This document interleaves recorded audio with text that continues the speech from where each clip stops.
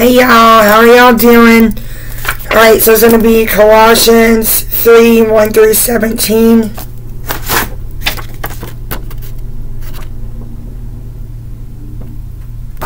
Alright.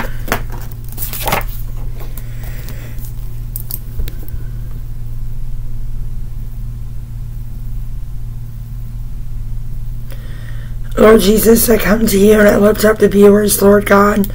Please give them ears to hear, a heart to receive, and eyes to see. And place a strong hedge of protection over them and their loved ones.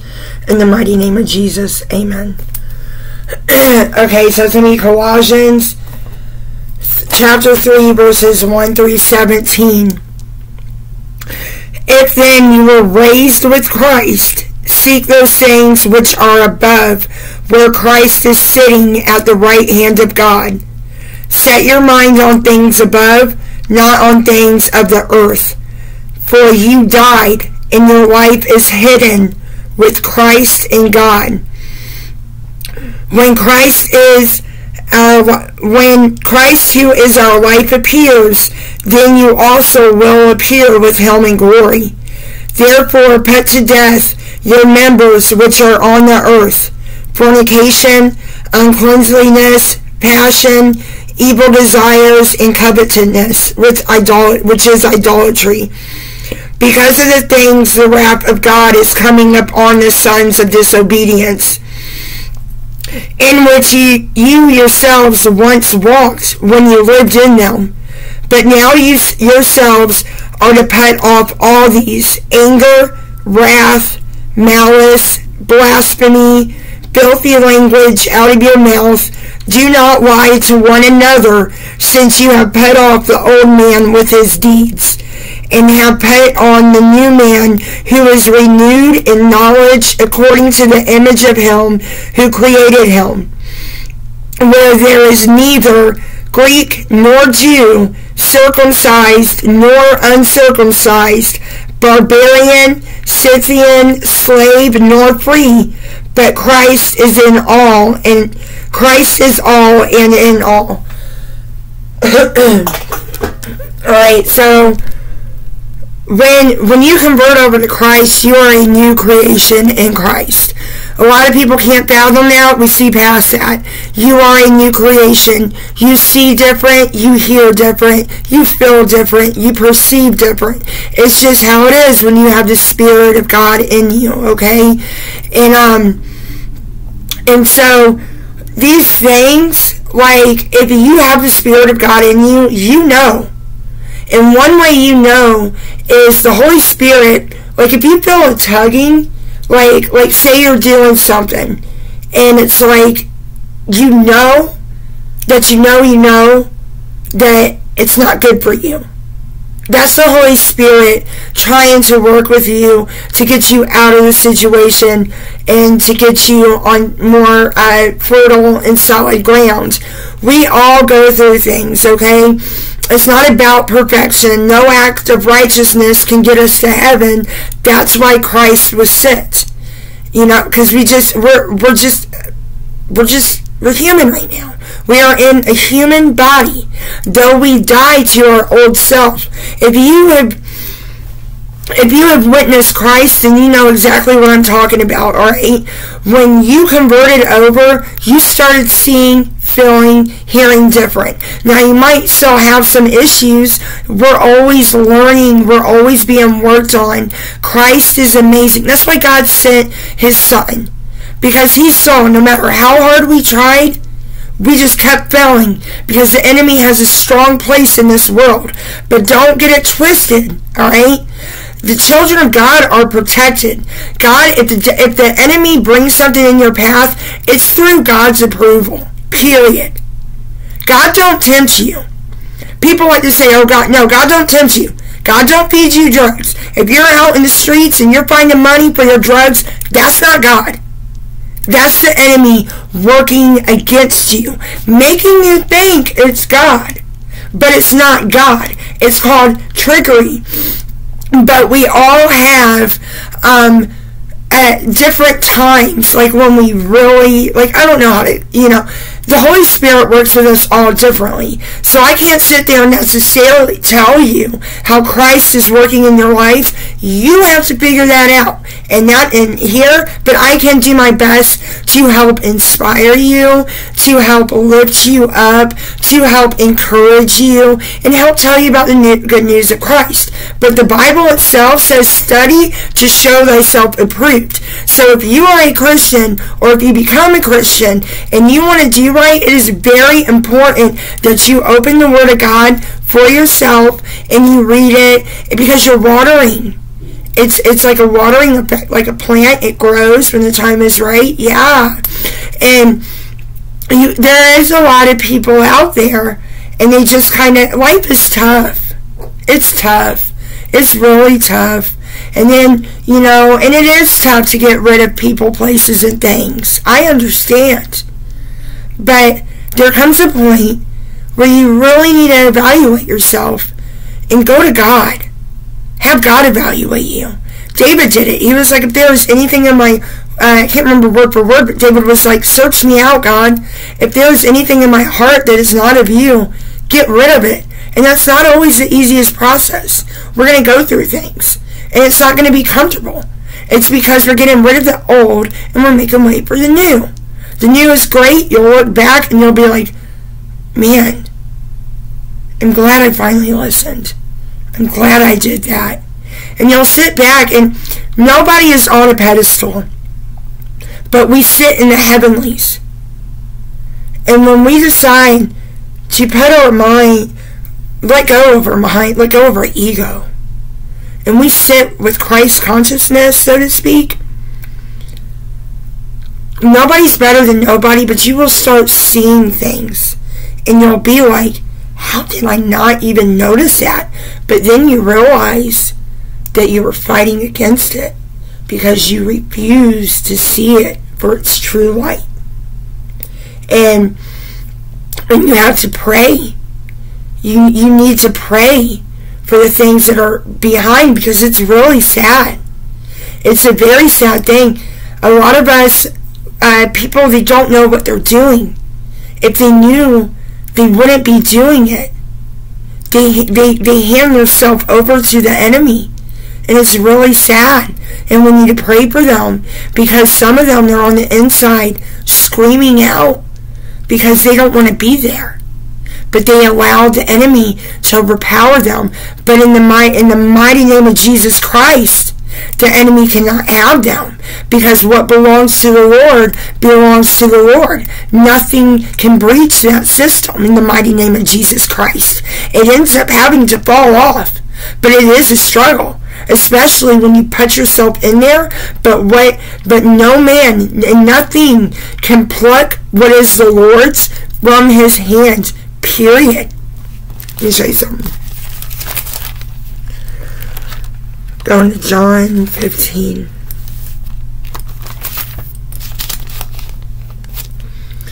Jesus says, it's red letter, John 15, I am the true vine, and my Father is the vine dresser. Every branch in me that does not bear fruit, he takes away. And every branch that bears fruit, he prunes, that it may bear more fruit. You are already cleaned because of the word which I have spoken to you. You are already clean because of the word I have spoken to you. Abide in me, and I in you, as the branch cannot bear fruit of itself. So when you think of a fruit tree, you're a fruit of Jesus Christ. He's the vine that you hang on. As the branch cannot bear fruit of itself unless it abides in the vine, neither can you, unless you abide in me. I am the vine, you are the branches. He who abides in me, and I in him, bears much fruit. For without me, you can do nothing. If anyone does not abide in me, he is cast out as a branch and is withered, and they gather them and throw them into the fire, Ushtarandos Casino Ushalain Faisain, and they are burned. If you abide in me, and my words abide in you, you will ask what you desire, and it shall be done for you. By this my Father is glorified, that you can bear much fruit, so you will be my disciples.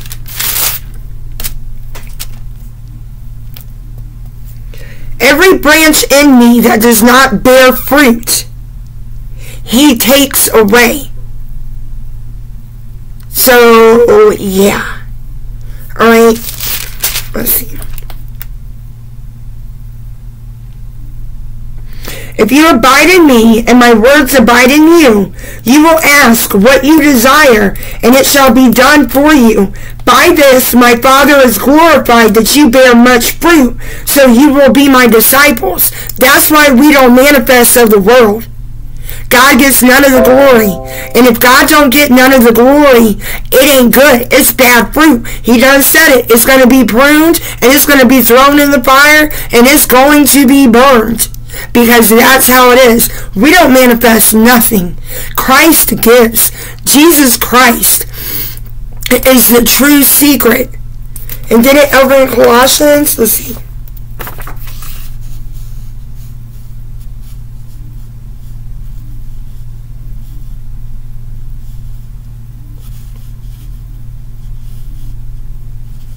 For you died, and your life is hidden with Christ in God.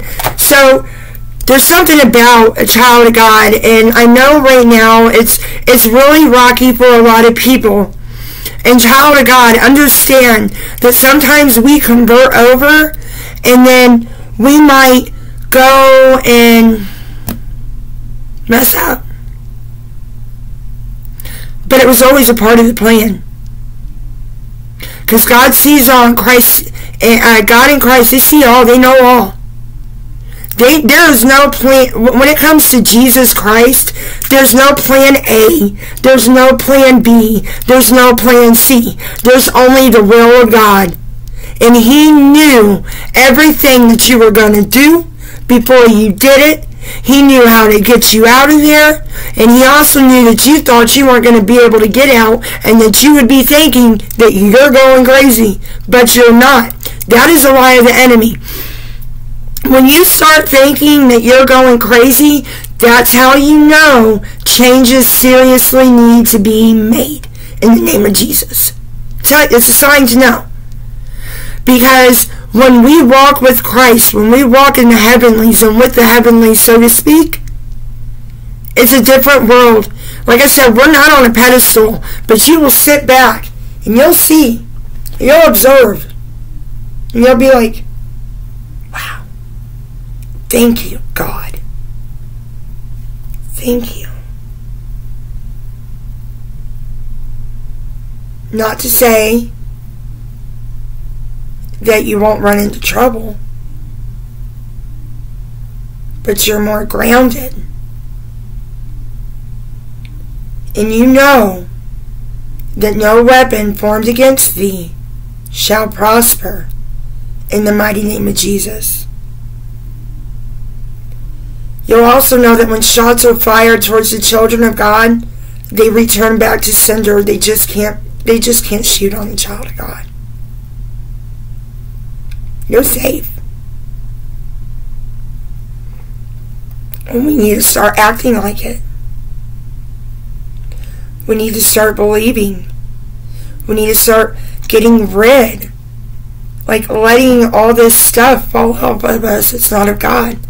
When you are stressed, when you are depressed, when you are anxious, not zealous, but anxious. But you have to be careful with zeal, because the enemy can kind of twist it. It all depends on where you're walking, where you're stepping, because we can walk into the enemy zone. He can't get in. He can't have us. But when we walk into his places, he can influence us. And one sign of that is you feel like you're going crazy. It's because you're an empath. You can feel. and you need to remove yourself. When you start feeling like that, you need to get away from those people. They're not of God. And if they're not of God yet, you have no business with them.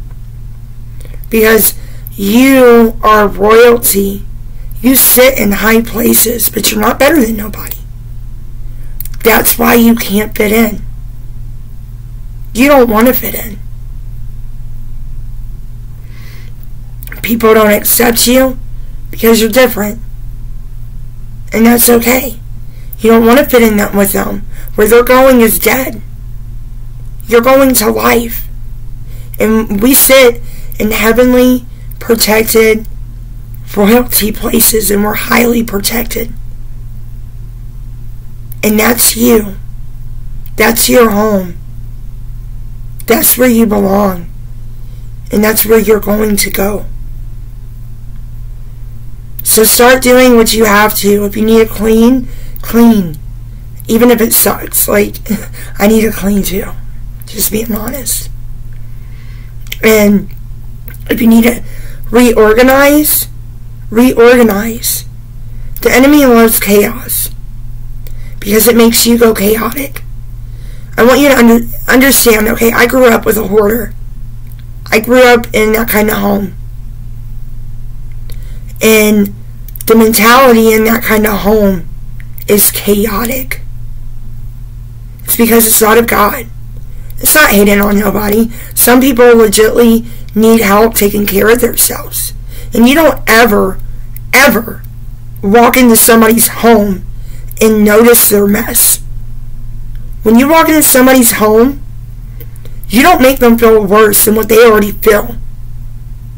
You make them feel like you don't even see it because you don't see it.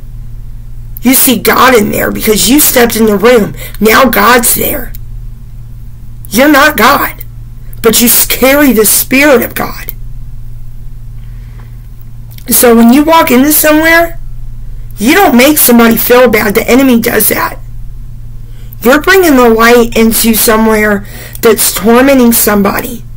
So you be of assistance. Alright? Because the enemy likes to torment through that kind of stuff. And you do not want to be OCD. OCD is not good. Period. People are like, oh, my stuff's so clean. No, you're OCD, and you are a different type of crazy. No offense. You have a different type of crazy spirit surrounding you that is just as bad as a hoarder. I think worse. Because a hoarder can understand not to walk into somebody's home and judge them. While somebody that's OCD walks in somebody's home and the person's home that it is, they make them feel like crap. Just being honest. I wouldn't want to be a no OCD person. And clean is good, but going crazy is bad. I wouldn't want that. That's why I don't got that. But I just want you to know that you are protected. And like I was saying with it, I'm not hating because I'm not the cleanest person. Like, I need to clean my table right now. You know what I mean? But God has showed me that, okay, so like where I live, right? I have my children and we have a home. Praise God. I'm very thankful. But it is a smaller area for right now.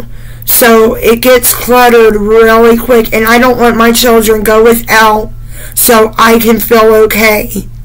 And so I can be comfortable and have a clean home all the time. That's ridiculous. Let your children be children. You are destroying their childhood when they're not allowed to be children. But they do need to clean. Because you're destroying their adulthood if you don't teach them how to do those things. So just remember that. But there's a balance with it, you know. But for me, God opened my eyes, and He helps me to see that, like, when I walk out, like, and I'll do, and ladies and men that have children, it's okay. Just, there's a fine line between abuse. But my kids, like, I will tell my kids, I'm not being mean.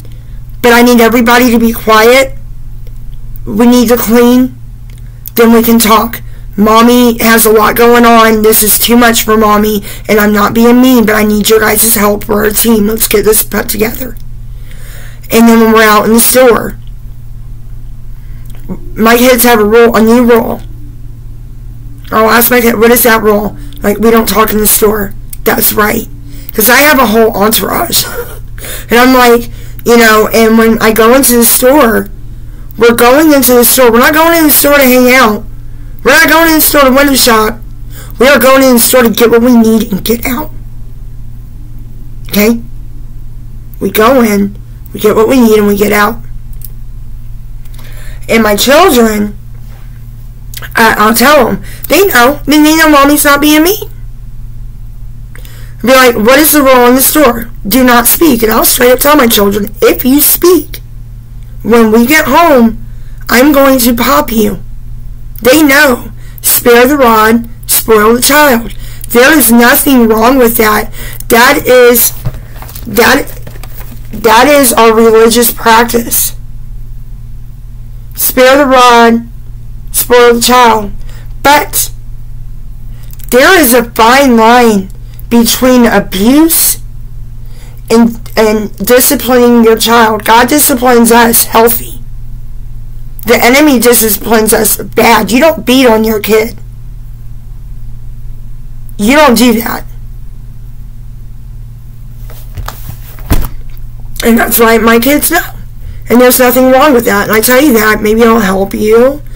Because I used to beat myself up for the longest time as a mother. But abiding in Christ has showed me, you don't listen to other people. Like, for me too. Don't, just because I'm telling you how I raise my kids, you have a whole different crew. You need to learn how to raise your kids properly, what works for them, what does not work for them, what works for you, what does not work for me. What works for me, like when I get, because I noticed God made me aware that when my home is a wreck, I'm a wreck on the inside. Not completely, in my mind. Or ego-wise. I'm a wreck. And it'll make you spin, man. So I just tell you that to help you. Maybe, and no judgment or nothing like that. But maybe that might help you. Like I said, I know I'm going to clean today. Like we cleaned yesterday. And don't overdo it. We cleaned yesterday. And like I cleaned the kitchen. I was like, I did the refrigerator and everything. I was like, man, so you still need to be clean. I ain't beating myself up. I'm going to do that tomorrow. And I ain't stressing myself out in the middle of cleaning either. I am not Cinderella. I'm a queen.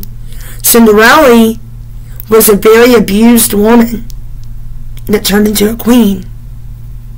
Okay? So are you. Own it. Know it and own it. And when you clean, don't be stressed out. Like, this needs done now. Because like me, I'm a multitasker too. And so I can actually do multiple things, but it's important that those things get finished, So, but I'm fixing to go, but hopefully that helps you somehow. I just felt led to tell y'all about that. So, hopefully that helps you. Don't beat yourself up. Abide in Christ, and just know, like, I'm not saying, I fornicated for 4 years. Almost 4 years. And I felt it.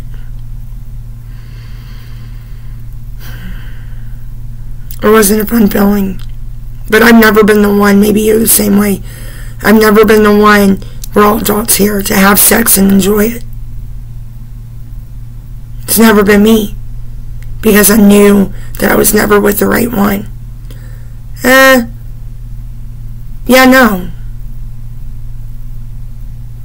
I enjoyed being embraced. But the actual acts, if I was intoxicated, I enjoyed it. Because I had a false mentality. You know what I mean? But sober, to be honest with you, I don't think I've never cared to be with anybody sober. I mean, it seems like I was with one guy. Yeah, when we were sober, but that I wasn't happy. And that's truth. Thought I was first time, and realized nah, because you're not it. And especially women, it takes a while to find that person, and you are such a good woman. And I feel for you. I know the pain. I know the pain when you're in a relationship and you want out, but you just can't do it, whether it's yourself making you believe it's not yourself. The energy is making you believe you can't live without them. I'm probably going to cut this video off and maybe finish the testimony, but when I've been a mother since I was 16. I've always had multiple children, and I could never see myself taking, and I wasn't raised like that. I wasn't raised to be an independent woman and to take care of me and myself and my kids. Now, it's not talking any bad on the person I was with. They weren't able to work, literally. But I was raised a different type of way, and my calling was not to raise a sick child. So I'm totally different. But I was raised in that. So it was a struggle, to really understand how to function, things to do in life. Late bloomer. Thankful late bloomer. Because everything that we go through makes us into a better person, helps us to realize who we really are in Christ and how to help other people. You need to be proud of yourself. A lot of people submit to what they went through, and they sit there, and instead of using the gift to help other people, like the gift of empathy, they use it to attack and take from others. But you have chosen to use your struggle to find out how to do better and to help. And we are so proud of you. And we know it's not easy. That's why we're here for you. God is always there for you, but He loves you so much He puts others in your path. It might be a little hard to really pinpoint them at first, and that's because of what the world has done to you. It's not your fault. And we understand. And we love you. And we're so proud of you. Alright? Women, we need to keep our head wrapped. I hate wrapping my head at nighttime, y'all, but I knew I should have wrapped it last night. Try to have the devil breach system. They can do that through dream state, but you're protected in dream state, and there's a message whether they think they're giving you, you know what I'm saying? Like, I had people in my dream coming in my dream last night touching on me. Do not let nobody touch on your body. Don't let nobody in your home. They were placed outside my home. Don't chill with people that you know you shouldn't be. Do not let them put their hands on your body. That is your body. It's Christ, but Christ is having you with it for the moment, okay? Don't let nobody touch your body. You don't want their nasty. Period. You don't want their nasty on you, because it's nasty. Alright? I'm not talking just about sexually. That's disgusting. That's not nasty. That's disgusting unless you're married. Then it's holy, it's sacred, and it's God is like in the midst of it, and it's a beautiful thing. Alright? But don't let nobody touch your body. That's yours. You don't want their nasty, heebie-jeebie, little nasty little hands on you. You can be OCD in that department. Just don't be mean to people. But you gotta learn the balance of, like my animal, nobody's allowed to touch my dog no more. My dog bites. She did not like that, and I knew it. So what belongs to you, don't let people touch. You held on this long, so I know this is for you. Don't let people touch your belongings. Do not receive, I can't tell you what to do. Be very discerning and careful who you let in your home. Things that people want to give you, even if it's food. And items that you receive. Be very discerning. Alright? The enemy cannot have you, but the enemy wants to lower your frequency because the enemy don't want you. The enemy wants you. Everybody else wants your blessings, but they're not allowed to have them, and it won't happen. But just be advised to make it more easier on yourself, and that way you'll stop wondering like why you're freaking out, what's going on. Stand your ground, stand up for yourself. There's nothing wrong with that, but be humble with it. No, you are not better than nobody. You're good. And I love you. And you're beautiful. Alright? Beautiful. And there's certain people that's trying to come in your dreams. They like to sing. They're bad. Love you.